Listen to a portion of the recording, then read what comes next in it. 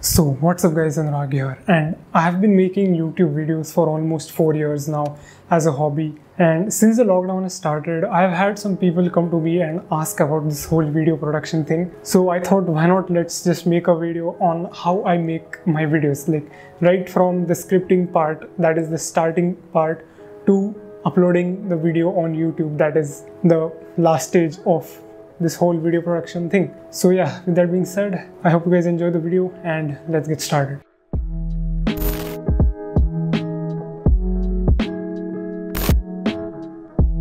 Now, the way I make my videos is like I divide the whole production thing into various stages, like scripting, getting the A-roll shots, getting the B-roll shots, then clicking the thumbnail, editing it, and then finally uploading it to YouTube. So I'll be explaining what my workflow is like in every stage so that you guys will get an idea, and it might help you guys a lot as well if you are into creating videos and uploading them on YouTube. Now, the first stage that I go through is scripting. Now, this is the most basic step and it's like the root of your entire video, because if you don't have a script, you just cannot make a video. You cannot just pull out your camera, shoot something, edit it, and just put it on YouTube.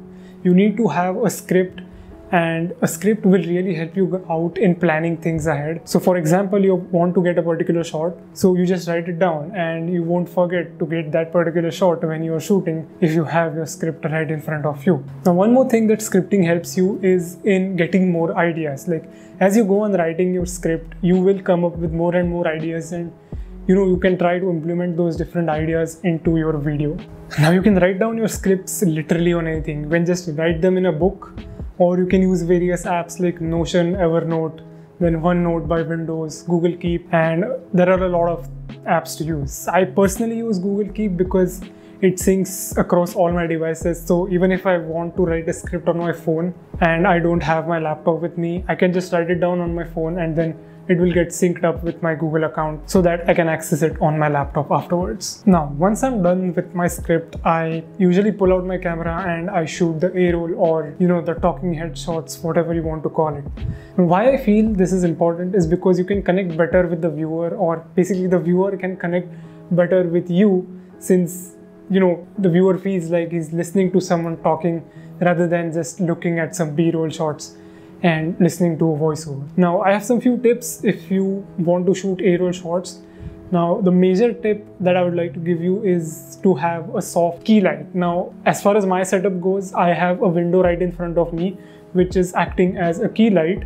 And I also have a hair light on my left hand side. That is also a window. It is kind of behind me. So, it kind of creates this separation that you can see.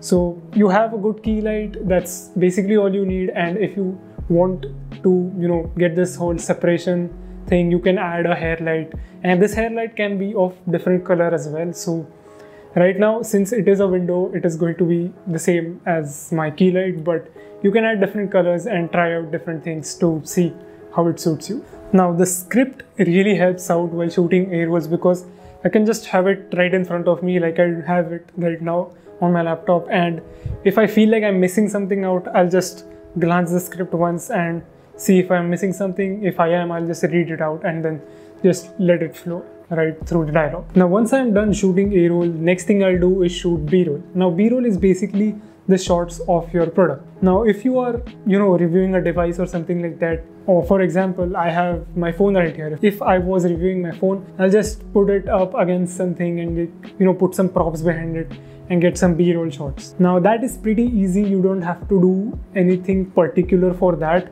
Talking about some tips, I usually don't have any kind of artificial lighting, so mostly I shoot in daylight. And also you can write down various shots or creative shots in your script as well if you want to include them in your B-roll. So yeah. Now, once the B-rolls and A-roll shots have been completed, what I usually try to go for is shoot a picture for the thumbnail. Now, this also totally depends on what kind of video you are making. Now, in my case, I usually do reviews and tips and tutorial kind of videos. So for that, I do the particular things that I need to do while shooting a thumbnail. So you can get creative with your thumbnails, and also make sure that you do some good editing with your thumbnails, because most of the people are going to watch your video just by looking at the thumbnail. So here we are at the final stage, and that is editing. Now editing is the most important aspect, you can say, of this whole video production thing, because just compiling videos and putting them on YouTube are not going to get you views and subscribers. You need to have a particular style that people might like. Now there are different styles that you can explore, and you can also have your own style basically. So I would suggest you guys try out different styles and see what you like in the whole editing game. And also there are various aspects like color grading, then a selection of music, and how you put your storyline in front of the viewer. That also makes a lot of difference. So yeah, that is the final, and not the final part. Final part is going to be publishing the video, but I guess I won't have to give you much tips regarding that aspect because it is pretty straightforward. So that was the whole process that I go through while making my videos. Now this was a pretty generic video, you can say, or not generic actually, generic video for those who have been following me since a long time, and the other creators that follow me as well, because they might be having different point of views on this whole video production thing. But for the people who are going to start out new, I feel like this will be a really helpful video for them so that they can do their best. So yeah, that is pretty much it for today's video. I'll have my socials linked down in the description so you can follow me there. And I also have a Discord server, so you can join that too, so that we can have a one-on-one chat. And yeah, that is pretty much it. I hope you guys liked the video, and I will see you guys in the next one.